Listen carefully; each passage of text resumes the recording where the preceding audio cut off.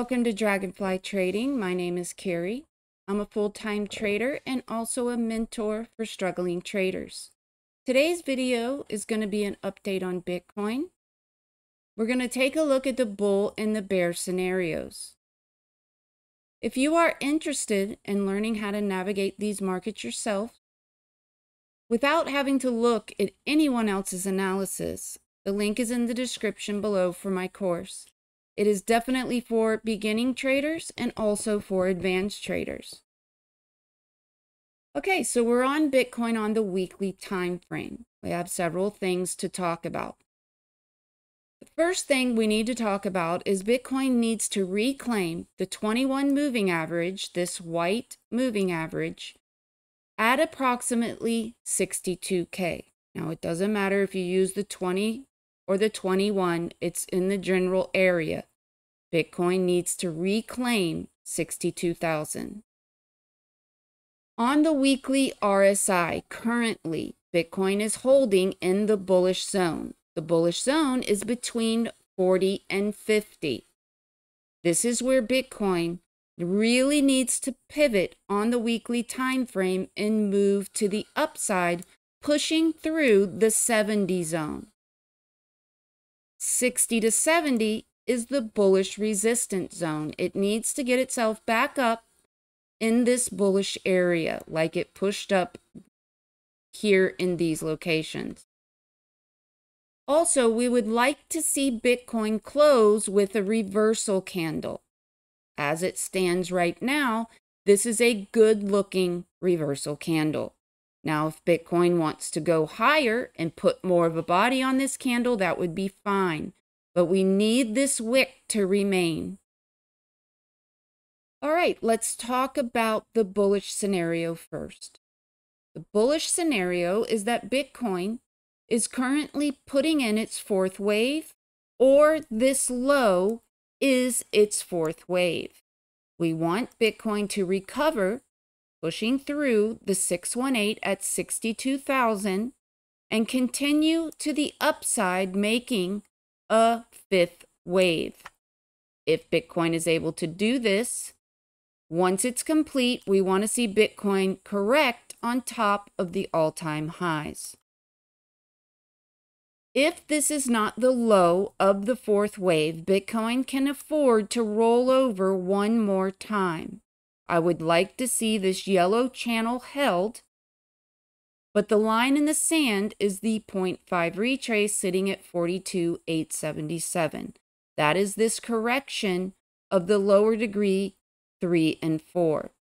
Breaking this area would be a market structure break, and it would also break the higher highs and higher lows that Bitcoin is currently holding.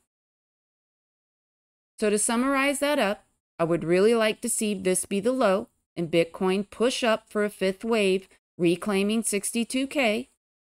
But if it does roll over, the line in the sand is 42,877, this correction right here. Okay, so we're going to talk about the bear case. And to explain what I'm talking about, we're going to take a look at the SPX.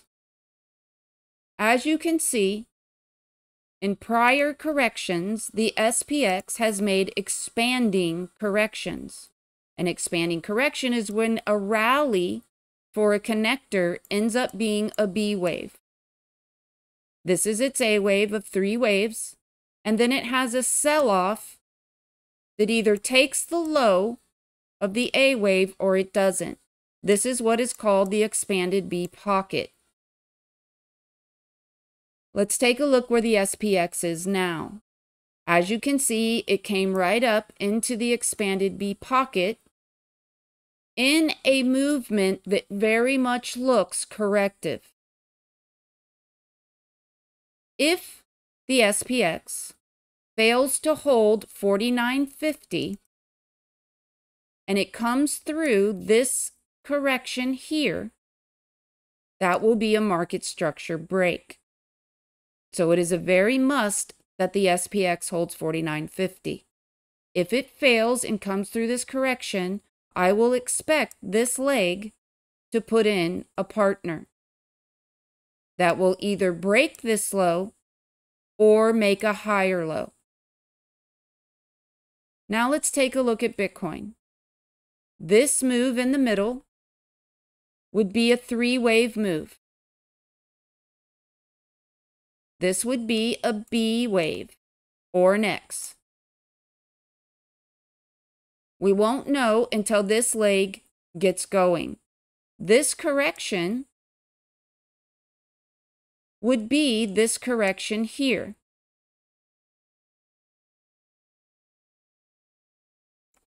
If Bitcoin bounces in a connector and is not able to get over the 618, it would be this connector in the middle. This correction would get a partner. That would start this leg, this entire leg, getting a partner to the downside. It would bounce again in a higher degree connector. And then this entire leg would need a partner. Now Bitcoin would either protect this low or it may take it out, and we don't know until we get some more price action. But the key to all of this is if Bitcoin can stay above this correction. Breaking it will be our absolute confirmation that this leg is getting a partner. So let's take a look at the correction we have so far. We have a three-wave leg.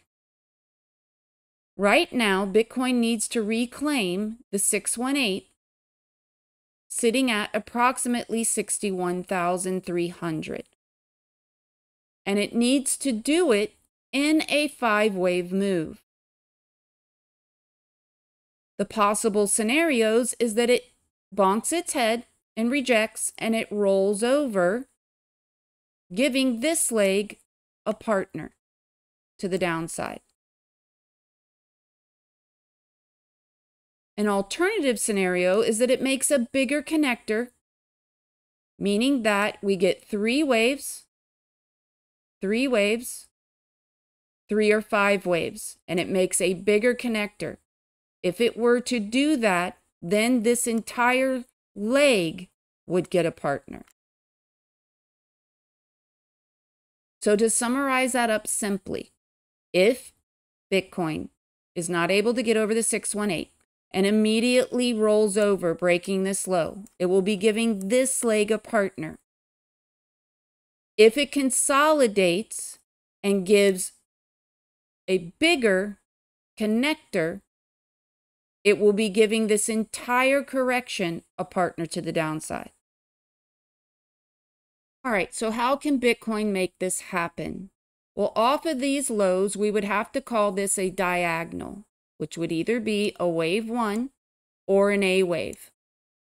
This pullback would be our B wave or wave 2.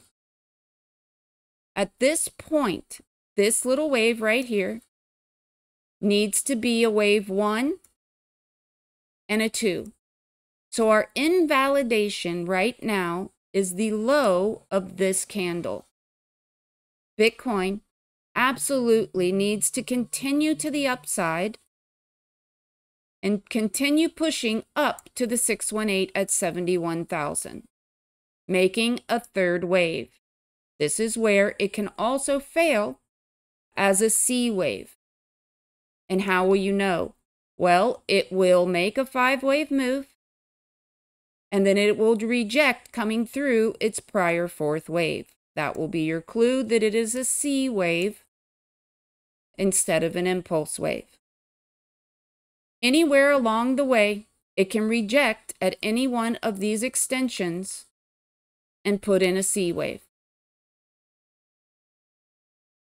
The goal is to continue up, putting in a third, a fourth, and then a fifth to the upside, making an impulse wave.